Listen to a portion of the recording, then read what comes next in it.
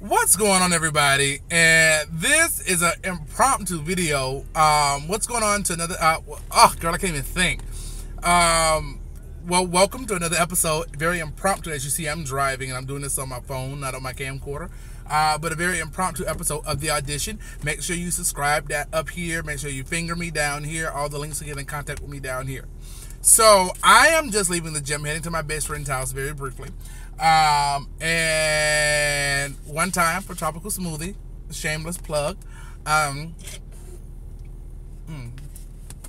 I'm an excellent sucker. Oh, I suck on so many things.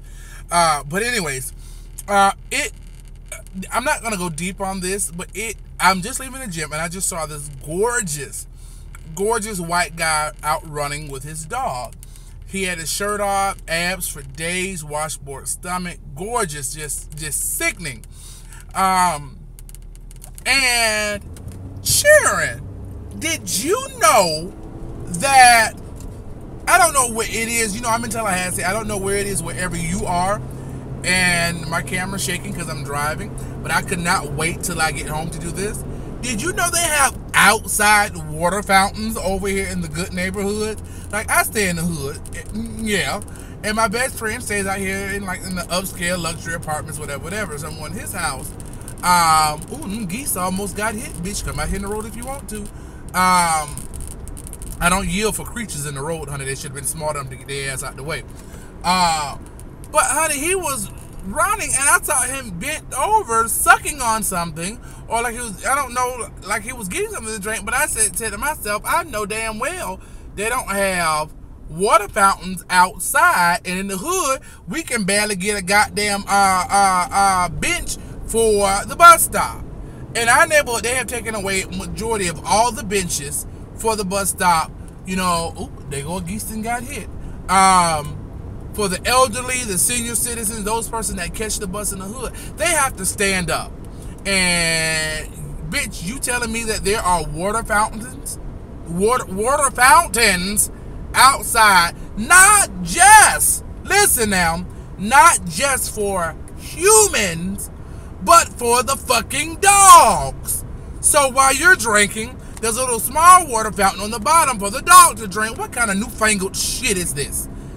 And I'm not knocking it, because if I lived over here, trust me, I would utilize. I don't think I would be running.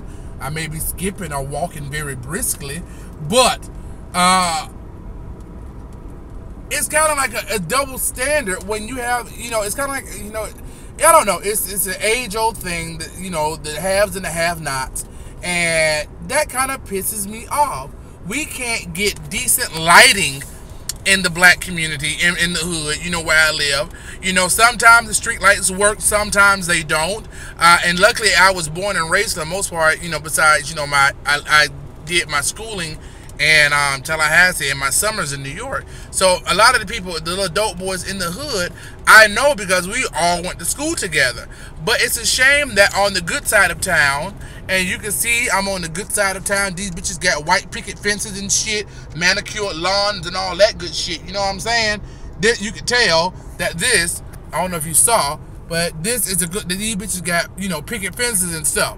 But it's a shame that they have a water fountain outside for them and their motherfucking dog, but we can't get adequate lighting in the hood.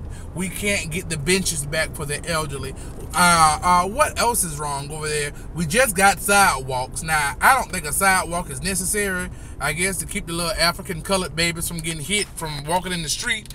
But, I guess, I don't know. But that got all up in my spirit, and I couldn't wait to get home to do this video. So luckily for the modern age of technology, honey, I can